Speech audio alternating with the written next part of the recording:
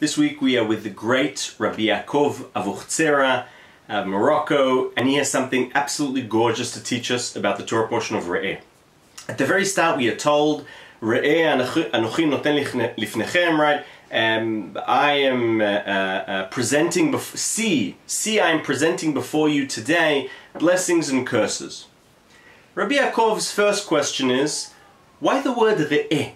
Why do we have to say, see, I am presenting before you today? Why not just say, I'm presenting before you today? What is the purpose of the word see?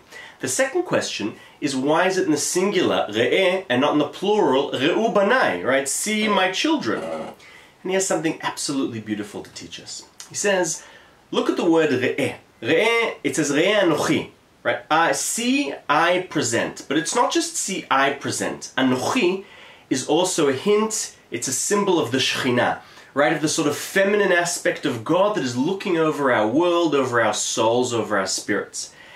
Re'eh anochi, see, I present, together, I, anochi, symbolizes the Shekhinah, and Re'eh, if you reverse the words, is ha'er, to light up. It's almost as if Moses is saying to each and every one of us, you, and you, watch. Your actions, if you do something good, there is a blessing and you light up the Shekhinah. You light up this aspect of God that also needs us. Not only vice versa, so do good. And if you don't, it'll be less good.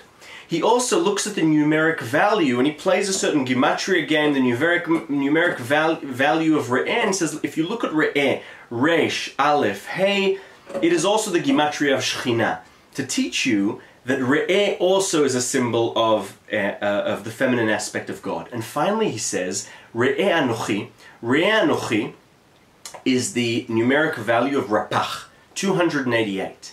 And as we know, this is already, he's bringing in a shtickle Kabbalah from Tzfat, from the Lurianic Kabbalah. He says, as we all know, when God created the world, there was this massive rupture, this massive breaking of this vessel, Shvirat HaKelim, and 288 sparks flew everywhere.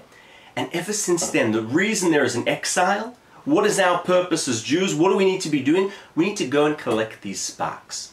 And so Moses is telling each and every one of us, you should all know, see, which is the see you, or I'm presenting before you, is hinting, you, each and every one of you, should notice that the Shekhinah, the only reason she is exiled and waiting is because all of what we do, when we do good, when we do mitzvahs, there are blessings, we are bringing close to the end of exile because we are collecting more sparks, more nitzotzot, and we are fixing the vessel that was smashed, that broke tragically at the very beginning of existence. Thoughts on the Torah portion from the wonderful Rabbi Yaakov Abuhatzeira. Shabbat Shalom.